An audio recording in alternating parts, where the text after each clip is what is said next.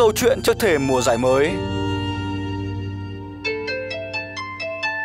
I feel really honored and Tôi cảm thấy pretty vô proud cùng that I'm vinh allowed dự to và tự hào work vì được for làm such việc an ở một đội amazing bóng club tuyệt vời like như Norwich Norwich City, City. and Nó it's a là great thách lớn challenge và cũng and chẳng it's phải no ngẫu nhiên mà coincidence nhiều that luyện viên hàng đầu trên thế some of giới the best muốn coaches làm in việc the ở world Premier League. are willing Giải to đấu này work rất in hấp this dẫn đối league, với and các huấn luyện viên người Đức. it's a great league, and of course, and also for German coaches, pretty attractive.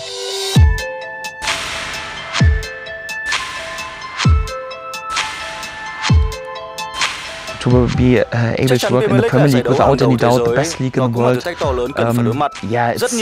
of course a big challenge, and I think many German coaches would like to be allowed to sit in my chair and to work in the Premier League. Khi Daniel Farke đến với Norwich vào tháng 5 2017, ông đã gặp phải một bức tường lớn khi đội bóng vẫn đang chìm trong nỗi thất vọng vì đã xuống hạng một năm trước đó.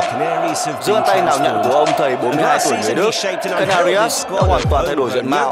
Mùa trước, ông đã tạo nên một đội hình dũng mãnh với những tài năng trẻ của địa phương. Những bản hợp đồng chuyển nhượng tự do và các cầu thủ giá cả phải chăng, và rồi đưa họ đến ngôi vô địch Championship. Outsiders, a big surprise and a big Chắc hẳn điều này sensation là bất ngờ và thậm chí là một hiện tượng kỳ thú với nhiều người. Vì chúng tôi đã phá bỏ quá nhiều quy luật trong mùa giải trước. The toughest league Tất in the cả mọi world, người đều in nói rằng championship you need ở mùa money giải in đấu order khắc to nghiệt như promote, and Championship, you need chúng tôi sẽ cần một experienced nguồn tài players. chính You dồi can't play dào để muốn được thăng hạng. beautiful football, and we Sẽ deserve gặp to những win cầu the thủ title, dày dặn to kinh be nghiệm honest. và cả không thể And chơi thứ bóng it's đá đẹp. important to take this self-confidence also into the new Nói thật, season. chúng tôi xứng đáng với danh hiệu này và điều quan trọng là phải mang được tinh thần tự tin đó vào mùa giải mới. When I came here from the first Ông ấy là người moment, có ảnh hưởng lớn đến tôi. gave me Khi tôi mới đến the đây, ngay từ confidence giây phút đầu tiên, ông ấy đã cho tôi thấy sự tự really tin easy và to thoải come mái to để his hòa nhập team. với cả đội. Bit of everything. He's part of the Ông ấy có group. đủ mọi You phẩm know, he's chất, not the gần gũi với cầu old-fashioned thủ. Ông manager ấy that he không phải wants huấn to luyện viên be cũ luôn xa cách với mọi người. Ông excluded ấy from muốn có everything. He mặt likes trong to mọi be hoạt động. right into it. I'm there for my players, I'm there for my club. Tôi I luôn có mặt vì need các cầu thủ. to help Tôi my sẽ hành players động in vì đội order bóng của mình. to Tôi be cần giúp các cầu at thủ their phát huy best tốt and nhất to khả win năng football của mỗi games. người. I can't wait to be back. I really can't. Like, for me, the Premier League is the best Tôi rất league in mong the muốn trở world. lại Premier League. Với tôi, Premier League là giải đấu tuyệt vời nhất hành tinh và tôi may mắn được chơi 60 trận ở đây trong màu áo của Newcastle. 160 odd games already, but for a great club in Newcastle. It's an incredible feeling, really. We've had a long break, obviously amazing end to the season last year, winning the league, and having to stand there with the trophy in the middle of Norwich City Centre was definitely a moment to remember. I've lived in Norwich my whole life, and to be the guy on the bus, you know, if I wasn't a good enough footballer, I'd have probably been there supporting it anyway. You know, and to see the turnout we had just shows what special football club it really is. It was a great season, so I think we can take a lot out of it for this season as well, and keep going from there. Norwich đang tiến tới trước vô địch Championship mùa trước với tốc độ vũ bão, bằng lối đá tấn công linh hoạt với thủ lĩnh Temupuki, một cú máy ghi bàn. Thử thách với Puki lúc này là phải lặp lại phong độ đỉnh cao đó ở Premier League.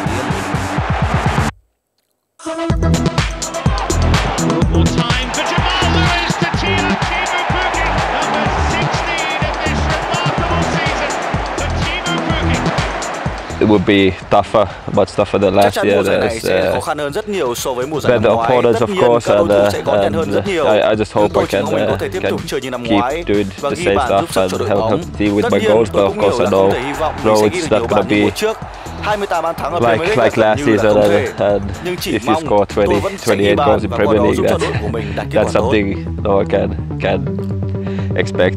But I just hope I can score some goals and help the team with it. It's no coincidence that Timo won the medal for the best player in the championship.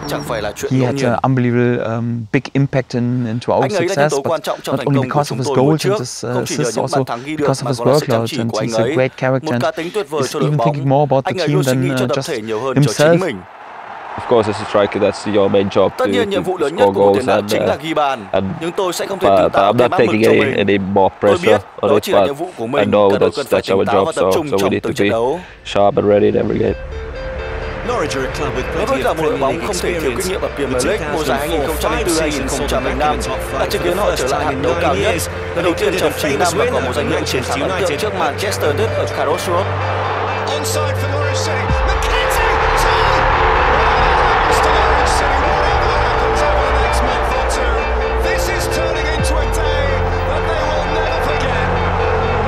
Tuy nhiên, đó là điểm sáng duy nhất trong một mùa giải đầy thất vọng khi họ phải xuống hạng đúng vào ngày cuối cùng.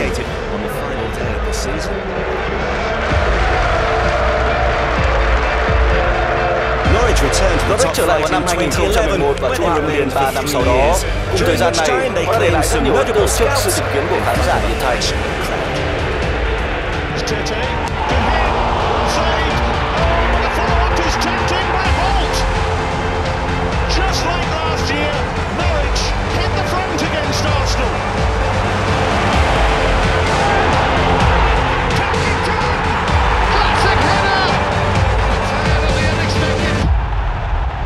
City 1, Manchester United 0.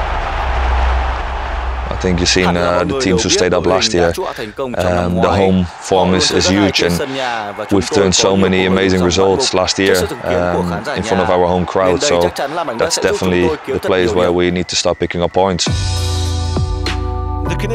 Canaries có thể sẽ phải đi trên con đường gian khó nếu muốn trụ lại ở Premier League, nhưng họ sẽ bước vào mùa giải này với tâm trạng phấn chấn và lạc quan sau chuyến tập huấn tiền mùa giải trên quê hương của Daniel Fark.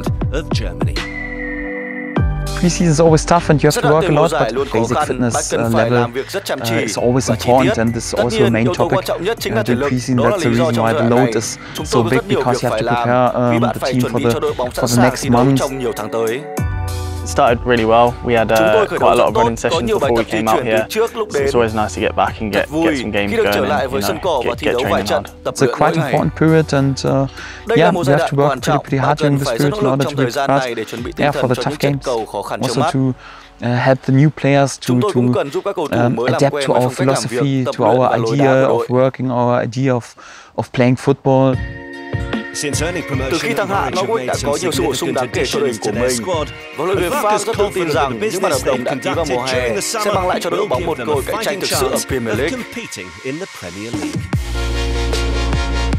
We were pretty careful with new signings, first of all, because we didn't want to risk our spirit and also the dynamic and the enthusiasm in our group. But yeah, also because we have not the biggest opportunities in terms of spending money, so it was more or less just transfer fees, low transfer fees or free transfers or loan. You believe in all of the guys, and you see lots of potential. It's always hard to predict how quick a player can adapt to a group, and if he needs 4 days or perhaps 4 months to adapt and to have a really decent impact. So we will work with our tools and fight with our tools, and hopefully we'll have a good outcome. Những công cụ mà họ đang có trong tay sẽ gặp chướng ngại lớn nhất ngay trận đầu ra quân. Trước trận đầu mùa hứa hẹn sẽ là những cuộc khó khăn nhất trong mùa. Bắt đầu với trận sân khách gặp các nhà đương kim vô địch châu Âu vào tối thứ 6 tuần này. Nice to start Thật tuyệt khi có thể bắt đầu mùa giải cùng với Liverpool, một trong những trận cầu khó khăn nhất. Tất nhiên, tôi cũng muốn đặt mình vào thử thách này và chứng minh bản thân rằng tôi có thể chơi bóng ở trình độ này. Tôi đã sẵn sàng từ đầu. can do it at this level, and I'm ready for it. Yeah, the first 5 are easy 15 points, isn't it? That's the first feeling. No, listen, we all know we're playing the European champions. But I think for us as a team, it's just the excitement to be back in the Premier League. You know, we want to prove people that we belong here. Some easier games, but it is like it is. So you have to play each and every opponent 2 times, 1 time away, 1 time at home. What I can promise, we will go into each and every game and try to win each and every game. And if it's not possible, then at least to make sure that we don't lose it.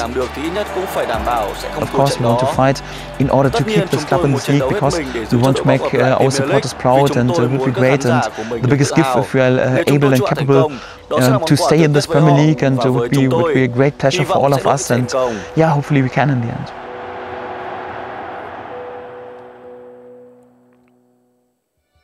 Mua ngay bộ cá cộng HD giá chỉ còn 495.000 đồng, hoặc mua gói kênh cá cộng có sẵn trên truyền hình nhà bạn. Chỉ các kênh cá cộng có ngoại hạng Anh.